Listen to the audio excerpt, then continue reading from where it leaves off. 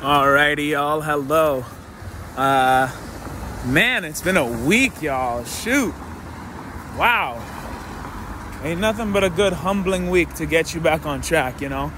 Well, I just really wanted to talk about something real quick. Get it off my chest, because I know I'm not the only one who does this.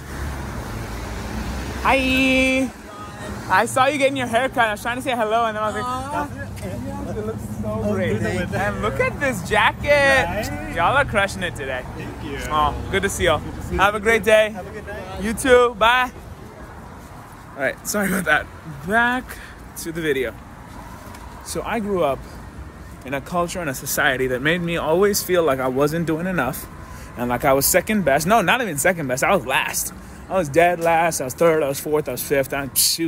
First was how to reach for my kind of person. For me, you know, first, you don't do that. You do second. You do last, you know? And so I spent my whole life trying to prove to somebody that I'm first. And I'm tired, y'all. And it's not productive. And it sucks. And I make my worst work when I'm feeling that way.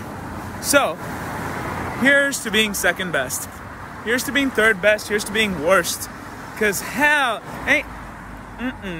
I'm tired. I'm tired of trying to be first. I'd rather just be my best and be first always to me. Because it's exhausting, y'all. And I know I'm not the only one. I know it got super dark, so, yeah, well, I'm not fixing that. Not fixing it in post, because I can't do that. But yeah, here's to the ones who come in second, and come in third, and come in last. Yeah, life's you know, it's a consolation prize.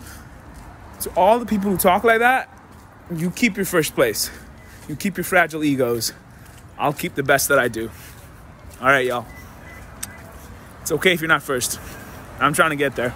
I don't believe it right now. Even as I'm saying it, I don't believe it. But it's okay to be second and third and last. And I love y'all regardless. Even if you are one of those people that wants to always be first.